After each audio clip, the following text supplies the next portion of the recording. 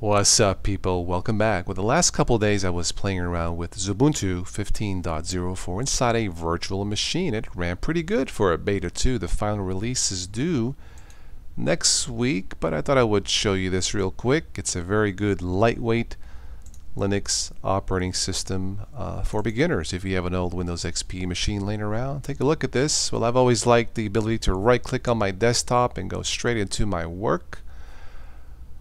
The desktop shortcut here, of course, with wallpapers and other options here, menu, icons. I was messing around with the size of the default icons on the desktop. Default icon settings are at the bottom. I think I removed the file system. Of course, you can just put it back on by checking it. Seems to be a folder choice integration with this. I believe that's new. Of course, your default icons on the desktop. Alright, I believe this has the Thunar file manager. Very easy to use. Alright, right click again. Again, your choice is there. The drop down software choices that looked a little bit like Windows XP, didn't it? Settings, consider this your control panel. I like the use of white space, the icons choice, and the colors. Of course, the top panel with the usual stuff. Sound settings, media player integration.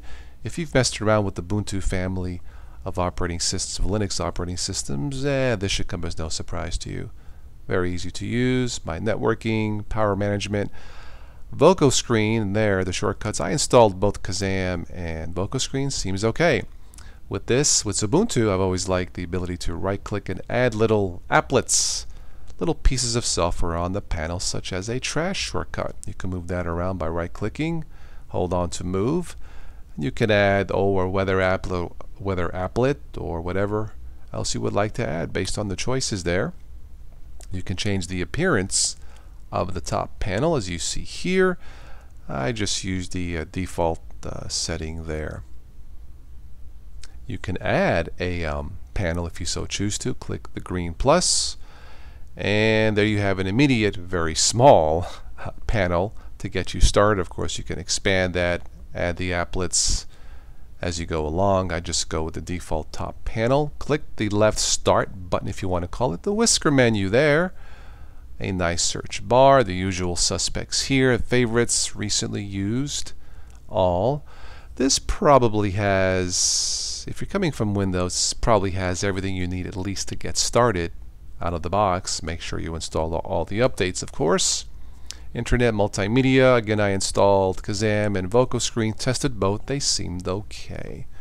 Office, Abbey Word, a great little fast little word processor piece of software there. I like that a lot.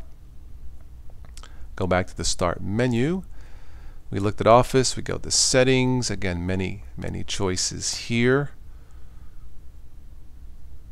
Let's go to, I think I went into appearance, if I'm not mistaken. Yes, I did. Style there, many choices, or at least some choice, maybe not many choices. I think I got stuck on Graybird, I believe. Yeah, Graybird, that's what I left it at. That's how I like it. Alright, let's go back to the start button again, go to system. I installed, I didn't like the default task manager. I installed the one from Xubuntu, the LX task manager. I do believe I just typed in tasks, chose the second option, and this is let's see, yeah, LX task, and this used about 400 megabytes of RAM with the recorder on. Not bad at all. Very fast, very lightweight, even inside a virtual machine. I recommend it. So take a look. 15.04 Xubuntu 15.04. This is only supported for 9 months. It is not a long-term support release. If you like something a little bit more long-term, check out Xubuntu 14.04. I believe that's good for a total of 3 years. I recommend it. Alright, let's see. If you haven't already, go ahead and vote for the April YouTuber of the month. Maybe somebody new, does not have to be necessarily associated with technology. Maybe someone you think deserves more attention.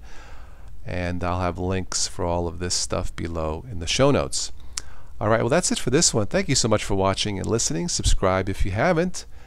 And as always, I will catch you sometime in your technology future.